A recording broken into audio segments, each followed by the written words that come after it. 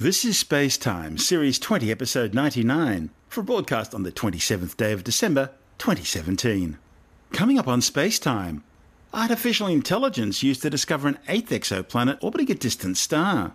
Expedition 54 blasts into orbit carrying a new crew to the International Space Station, and what may be the earliest direct evidence of life on Earth discovered in Western Australia.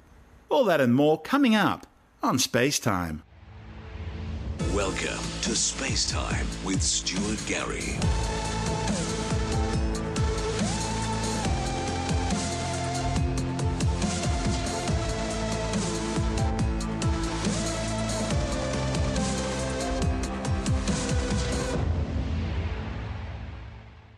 Our solar system is now tied for the most number of planets orbiting a single star, following the discovery of an eighth planet orbiting the Sun-like star Kepler-90, some 2,545 light-years away, in the constellation Draco.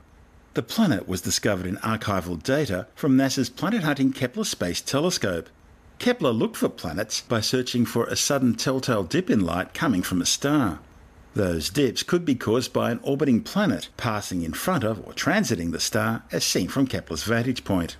The newly discovered exoplanet, named Kepler-90I, is a sizzling hot rocky world orbiting its host star every 14.4 Earth days. It was found using machine learning, an approach to artificial intelligence in which computers learn. In this case, computers learn to identify planets by looking through the Kepler data stream, searching for changes in starlight caused by an orbiting planet. The discovery, reported in the Astronomical Journal, shows that NASA's archived Kepler data still hosts a treasure trove of discoveries just waiting for the right technology to unearth them.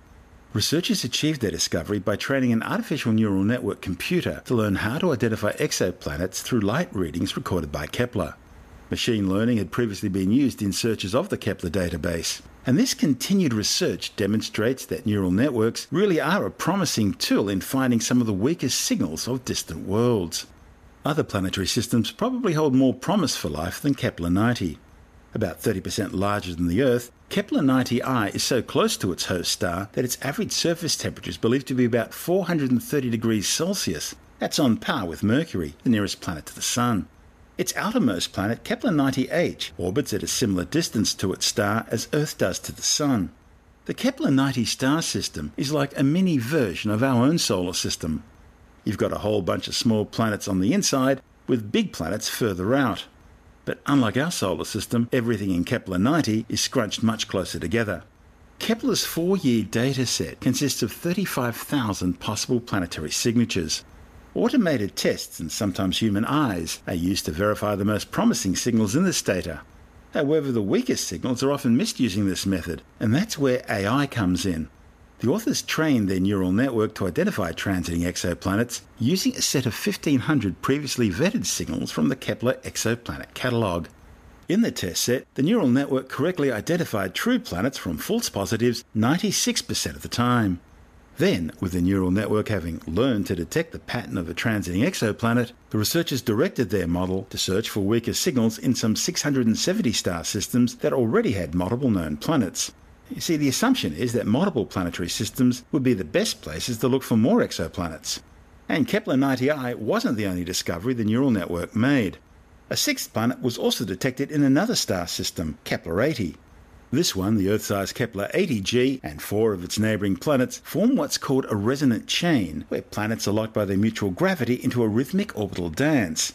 The result's an extremely stable system, very similar to the 7 planets in the TRAPPIST-1 system. The team are now planning to apply their neural network to Kepler's full set of more than 150,000 stars. Kepler has produced an unprecedented data set for exoplanet hunting. But after gazing at one patch of space for more than 4 years, the spacecraft's now operating on an extended mission, switching its field of view every 80 days. I'm Stuart Gary. You're listening to SpaceTime.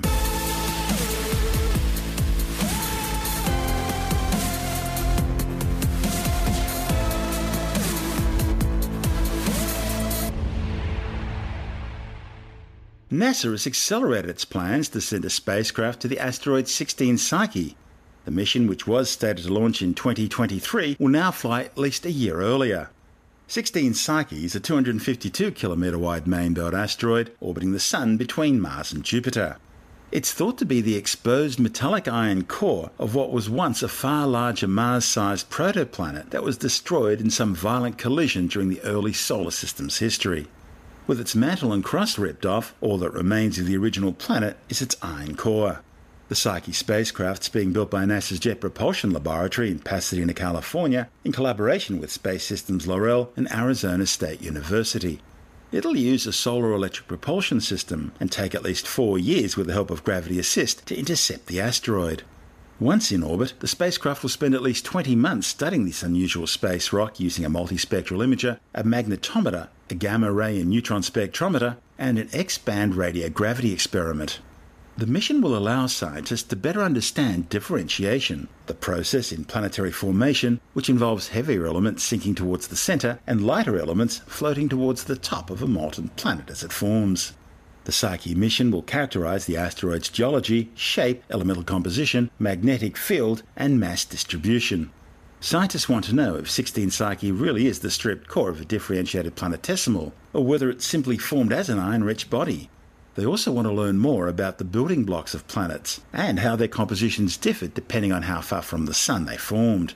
If 16 Psyche was stripped of its mantle, then when and how did that occur? Also, if 16 Psyche was once molten, did it solidify from the inside out or from the outside in? Did 16 Psyche produce a geodynamo-generated magnetic field as it cooled? What are the major alloy elements that coexist in the iron metal of the core? What are the key characteristics of the geologic surface and global topography? Does 16 Psyche look radically different from known stony and icy bodies? And how do craters on a metal body differ from those on a rocky or icy asteroid? The spacecraft will also test a new experimental laser communication system called DSOC, which stands for Deep Space Optical Communications. Scientists expect it will increase spacecraft communications performance and efficiency by up to 100 times over conventional radio communication systems.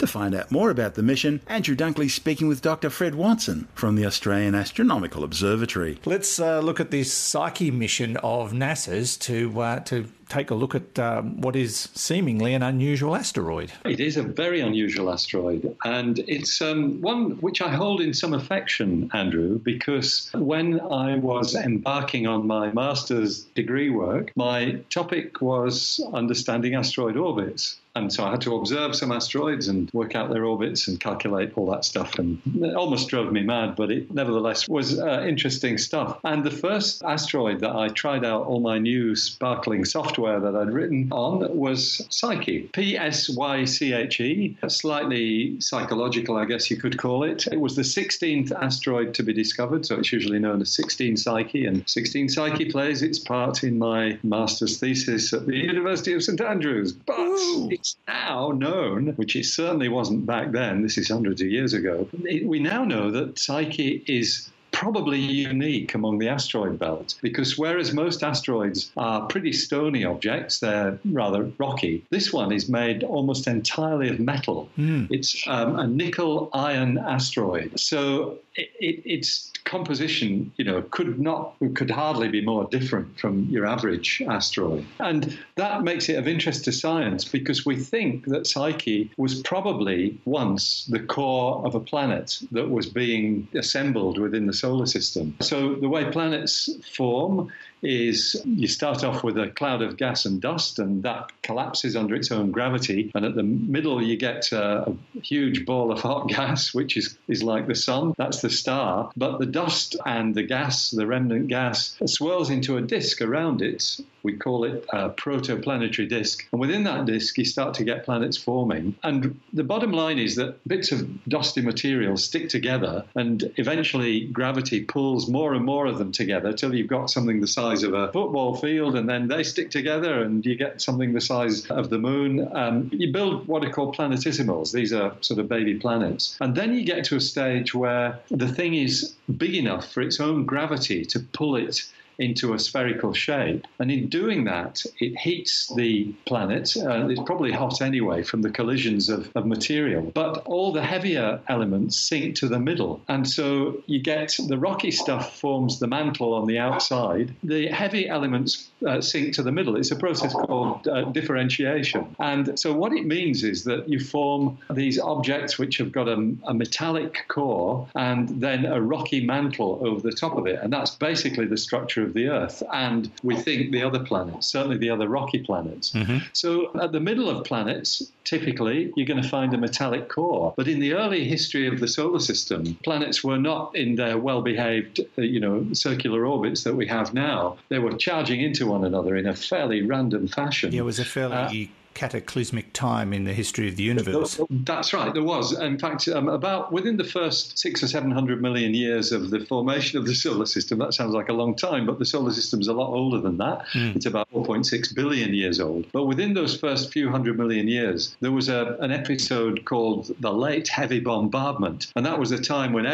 lots of things were charging around in the solar system. And planets not only were being built, but they were also being demolished. The process is a kind of cyclic one. And so somewhere along the line, a big object hit this protoplanet, this thing that was going to turn into a planet, and knocked it to pieces. And one of the remnants of that is Psyche, because Psyche is the remnant of the core of this object that never made it to planethood. And that makes it very interesting to planetary scientists. So the plan is to send this spacecraft, which will investigate the surface of Psyche. We've no idea what a metallic asteroid surface will be like. It might be quite shiny and polished. It might be overlain with dust. It might have all kinds of bells and whistles on the surface, rather than just the craters and mountains that we expect to find on a rocky asteroid. So the spacecraft will be equipped with magnetometers and multispectral imagers and gamma ray spectrometers, neutron spectrometers, the whole remit of stuff that we take into space to investigate these other worlds, as well, of course, as cameras and things of that sort. The reason why we're talking about this today is that the mission has actually had a bit of a boost, because the original plan was that this mission would not be launched until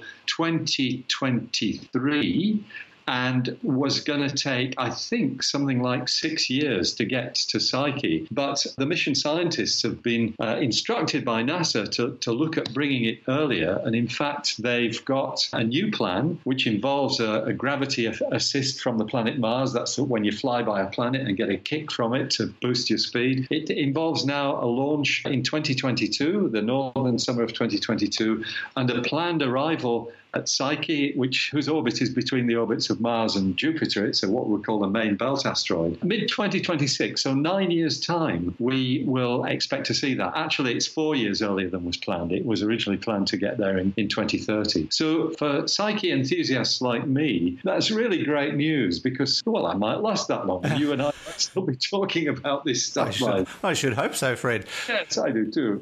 The thing is, I would imagine that they would have already laid down their plans, done their calculations, worked out what they needed to work out, fuel loads, trajectories, escape velocity, or whatever else, for the original plan. And now they've had to work it all out again. Surely that'd be a mixture of joy and frustration. Probably, that's right. I think a number of things, though, have made people fairly joyous about this, because one of the things about the new trajectory that the spacecraft will be on is that it doesn't go quite as close to the sun as was originally planned. It was going to pass, I don't know how many million kilometers away, but close to the sun and close enough to give the mission scientists a bit of discomfort. So basically, you need less heat protection now for the spacecraft. It doesn't need to have all the reflective armouring that you would have needed before. And they'll save on 30 plus sunscreen, so that's good too. That's right, yeah. Actually, they use 50 plus sunscreen. Do they?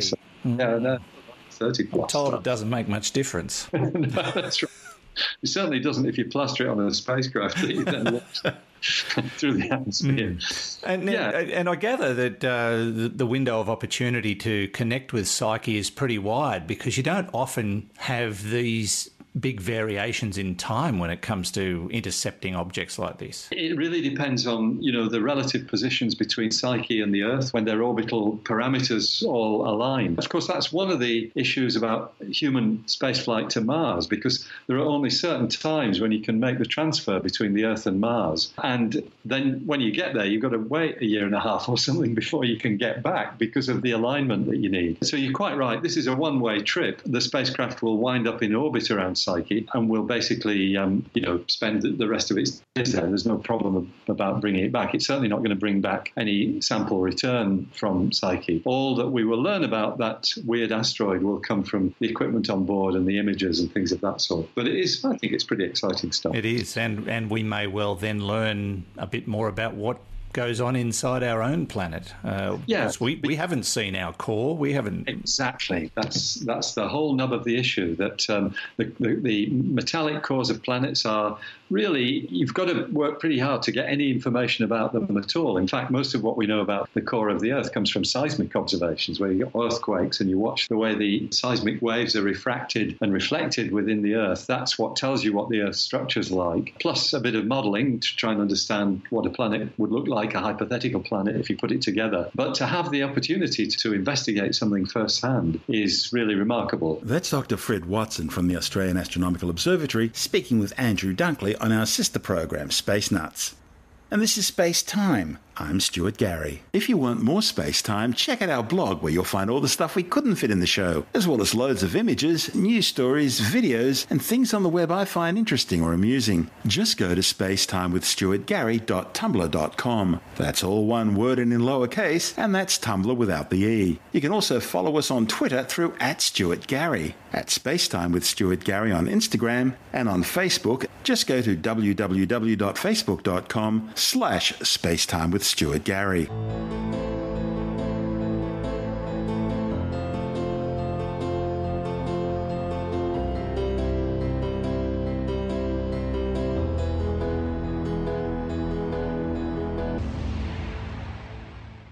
Three Expedition 54 crew members have blasted into orbit on a 2-day flight to the International Space Station.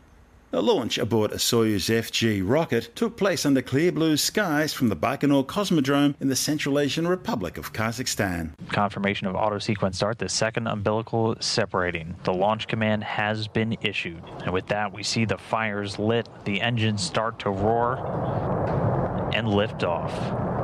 Scott Tingle, Anton Shkaplerov, and Norishiki Kinai on their way to the International Space Station.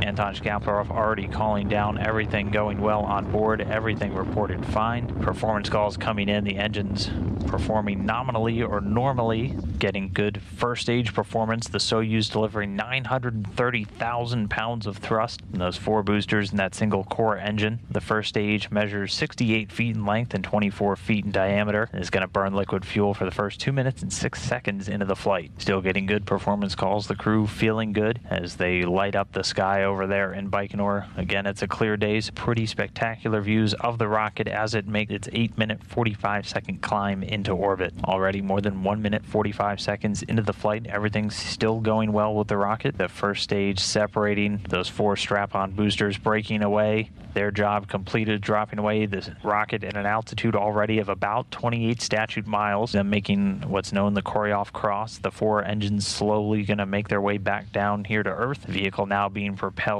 by the core stage, traveling over 3,300 miles an hour already. And getting confirmation that the shroud has been jettisoned. The rocket is about 48 miles in height already. At this point, the vehicle's traveling at a speed of about 4,700 miles an hour. And again, the second stage, that core stage performing as expected. It measures 56 feet in length, 13.5 feet in diameter with that single engine and 4 fuel chambers. Under that second stage right now, we're already 3 minutes and 50 seconds since the liftoff. the rocket as it continues to climb to orbit. That second stage with the single engine and 4 fuel chambers provides between 178,000 and 222,000 pounds of thrust, depending on the altitude, for its 3 minutes and 28 seconds of operation. It's going to continue burning for about 30 more seconds, and then it's going to use what's again known as a hot stage technique, where the third stage is actually going to ignite while the second is still burning. That's why it has that lattice-like structure between the two stages, an open area between the second and third. And now standing by for that hot staging and the separation of the second stage, and the visiting vehicle officer confirming the second stage has separated, confirmed. The booster separating at an altitude of about 105 miles.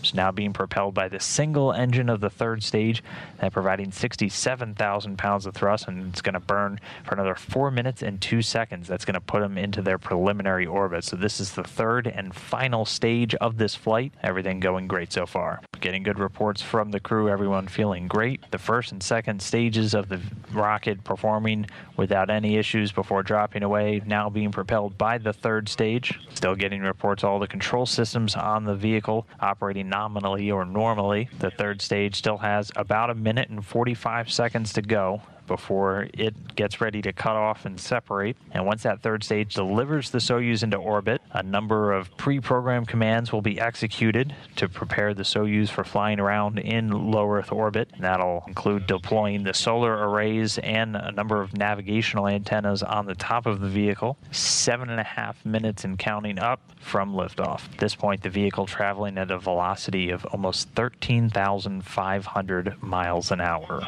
And we're a little over 8 minutes since the launch. The crew on station getting the call that 3 new crew members are well on their way already. The third stage continuing to fire should have another 20 seconds or so, and then we might see a little bit of a jolt for these crew members inside as the third stage cuts off and separates. Standing by in the next couple of seconds for third stage shutdown. The third stage confirmed to be separated, and good news from the visiting vehicle officer, all of the antennas and the solar arrays deployed successfully. So confirmation of spacecraft separation coming at an altitude of about 126 or 125 statute miles. The third stage does an avoidance maneuver by opening a valve on its liquid oxygen tank and drops away back down towards the Earth. The Soyuz MA-07 capsule was placed on the longer 34-orbit 2-day rendezvous flight profile instead of the usual 6-hour 4-orbit fast rendezvous flight path, so that ground teams could be home in time for the holidays. Apparently, it would have taken more time to set up and coordinate the fast-track flight path. 2 days after launching, the Soyuz docked with the space station's Russian Razvet module. The new crew members will join the 3 existing Expedition 53-54 crew, conducting some 250 experiments in microgravity. These investigations range from research in biology, earth sciences, human research, physical sciences, and technology development. The new crew's arrival also sees the continuing long-term increase in crew size on the US segment of the space station from 3 to 4 crew members. This allows NASA to maximise the time dedicated to research on the space station. While the existing Expedition 53-54 crew will leave in February, the new arrivals will remain on station until April. The launch marked the 62nd flight of the 49-metre-tall FG version of Sergei Korolyov's famous R-7 rocket, first flown in 1957. The FG version of Soyuz began flying in 2001. The mission's Soyuz MS-07 capsule also represented the 136th flight of a manned Soyuz capsule since its introduction in the 1960s as a replacement for the earlier Vostok and then Voskhod capsules. I'm Stuart Gary. You're listening to Space Time.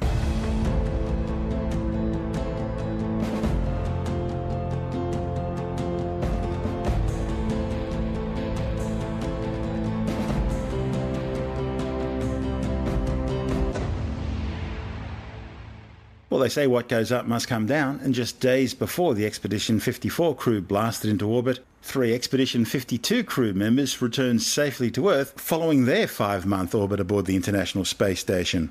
And physical separation and undocking confirmed. 11:14 p.m. Central Time, 12:14 a.m. Eastern Time, with the station flying 255 statute miles over the southern part of Mongolia. Okay, so the separation is smooth. So everything progressing smoothly with the spacecraft. Should see that separation burn, and you can see the rate now picking up up. That separation burn has begun. The Soyuz now moving a little bit quicker away from the International Space Station. Firing of the thruster to carry it out and away. A quick 8-second firing of the thrusters reported to have gone nominally. The burn already completed, and everything's still going extremely smoothly with this departure so far this evening. The Soyuz MS-05 spacecraft continuing to retreat from view. 3 crew members, Sergei Ryazanskiy of Roscosmos, Randy Bresnik of NASA, and Paolo Nespoli of ESA, the European Space Agency, step 2 complete of their departure, and they are now on their way home. The Soyuz expelling some of that heat still from that re-entry. This is now out of the plasma and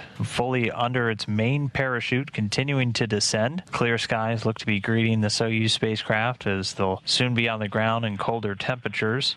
But again, this main parachute going to slow the descent of the Soyuz spacecraft down to all the way to 7.2 meters per second. Pressure is dropping. Just about 8.5 minutes away from the planned landing. Soyuz venting some of the excess attitude control thruster gassing, believed to be hydrogen peroxide used for that control, continuing to descend under that main parachute, continuing to slow. Again, this to slow it most of the way down, and then when the vehicle is just about a meter above the ground, we'll fire those soft landing engines, fire to a final descent rate of about 1.5 meters per second before that final touchdown.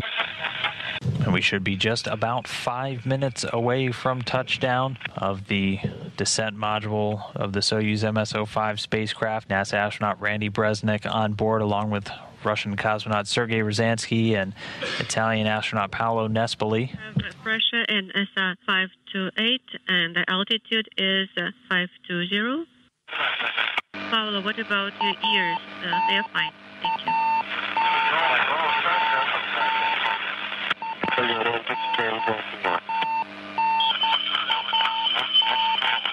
Altitude is 2000 even and the pressure in SR is 508.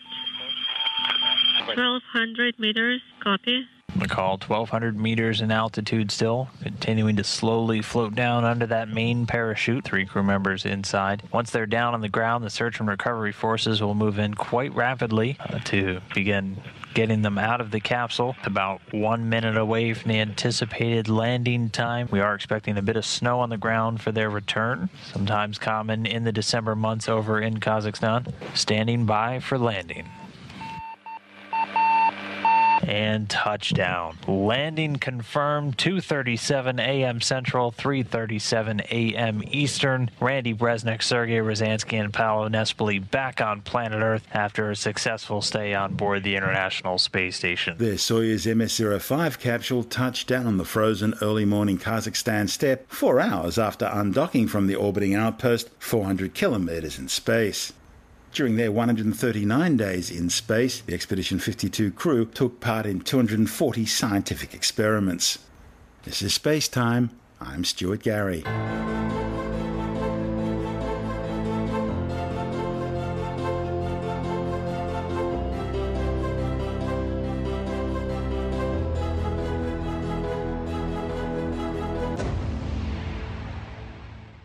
And time now to take a brief look at some of the other stories making news in science this week with the Science Report. And what may be the earliest direct evidence of life on Earth has been discovered in Western Australia. A report in the Proceedings of the National Academy of Sciences claims the newly discovered microscopic fossils are dated at approximately 3.5 billion years in age. The specimens were originally found in 1993, but they were considered to simply be odd minerals resembling biological life forms that were trapped inside a larger rock. But a new analysis has now confirmed that the fossils are of biological origin. The study described 11 microbial fossil specimens stemming from 5 separate taxa. Some were found to be now extinct methane-producing archaea microbes, while others included gamma protobacteria which consume methane, and phototrophic bacteria, which produce energy from sunlight similar to species alive today. Prior to oxygen formation, methane was an important part of Earth's early atmosphere, hence methogens would have been an important part of the ecosystem. The new discovery provides insights into how life formed on Earth and how organisms could survive on an oxygen-free planet. The study will also help scientists in the search for life beyond Earth by changing what could be considered a habitable environment. A new study claims drinking a cup of hot tea every day may be linked to being less likely to develop the serious eye condition glaucoma. The findings, reported in the British Journal of Ophthalmology, are based on data from a US study of 10,000 people. Scientists compared the rates of glaucoma to how often participants consumed different beverages over the past year. Compared with those who didn't drink hot tea every day, those who did were 3/4 less likely to develop the disease. But hot coffee, iced tea or soda pop didn't seem to make any difference. The researchers say more studies need to be done, partly because their research can't show cause and effect, and only 1 in 20 people in the study actually had glaucoma. Some sad news now, and a little Australian native mouse could be about to become extinct. A report in the journal Australian Mammalogy warns that the New Holland mouse hasn't been spotted in its native habitat in Victoria's Otway Ranges since 2003. Scientists say when last seen, populations were already unusually small and extinction-prone, with droughts and wildfires being especially dangerous for the tiny animals. Scientists warn that the species is now unlikely to recover without help to keep population numbers up and protect their habitats. Meanwhile, another study warns that the already endangered Sumatran tiger is now also facing extinction. Tigers on the neighbouring islands of Java, Bali and Singapore all went extinct due to poaching during the 20th century. The new findings, reported in the journal Nature Communications, follows a research expedition tracking the tigers through the jungles for a year. The study, funded by the National Geographic Society, found the big cats were clinging to survival in just a few scattered low-density populations. Apart from poaching, the Sumatran tiger also faces habitat loss due to increased logging operations. Of the habitat the tigers rely on in Sumatra, 17% were deforested between the year 2000 and 2012, primarily for palm oil plantations. Scientists calculate that a Sumatran tiger's home range is roughly 150 square miles, much larger than tiger home ranges in other regions like India. It indicates Sumatran tigers need a large national park or reserve in order to survive. The study found tiger densities were 47% higher in primary versus logged forests, and that extensive clearing of pristine lowland forests has disproportionately reduced tiger numbers. Between 1990 and 2010, Sumatra lost 37% of its primary forests. A new study has confirmed that feathered dinosaurs were riddled with ticks just like modern animals are. The findings, reported in the journal Nature Communications, are based on a 99-million-year-old fossil found in Myanmar. Scientists unearthed the ticks in several specimens in pieces of amber, including one entangled with a dinosaur feather, another engorged with blood, just like in Jurassic Park, and others near a dinosaur nest. The researchers say they have enough evidence here to clearly indicate that ticks fed on feathered dinosaurs. And finally for now, kissing under the mistletoe may be a lovely way to spend the holidays, but it seems the wild version of the parasitic plant can occasionally be a bit too greedy. A report in the journal Environmental Research Letters claims the creeper sometimes kills the very tree it's depending on for its food by sucking up all its water during dry periods. It's well known that mistletoe can kill trees, but the researchers discovered the harm to their hosts was caused by the water-greedy parasites. They say the plants aren't a bad thing for an ecosystem, but too much can mean death for their victims. You're listening to Space Time. I'm Stuart Gary, and that's the show for now. You can subscribe and download Space Time as a free twice-weekly podcast through Apple Podcast iTunes, Stitcher, Bytes.com, Pocket Casts, SoundCloud, YouTube, Audio Boom, from spacetimewithstuartgary.com, or from your favourite podcast download provider. Spacetime's also broadcast coast to coast across the United States on Science 360 Radio by the National Science Foundation in Washington, D.C., around the world on TuneIn Radio, and as part of Virgin Australia's in-flight entertainment. If you want more Spacetime, check out our blog where you'll find all the stuff we couldn't fit in the show, as well as loads of images, news stories, videos, and things on the web I find interesting or amusing. Just go to spacetimewithstuartgary.tumblr.com. That's all one word and in lowercase, and that's Tumblr without the E. You can also follow us on Twitter through @StuartGary, at Spacetime with Stuart Gary on Instagram, and on Facebook, just go to www.facebook.com/Spacetime with Stuart Gary. Spacetime is brought to you in collaboration with Australian Sky and Telescope magazine, your window on the universe. You've been listening to Spacetime with Stuart Gary. This has been another quality podcast production from Bytes.com.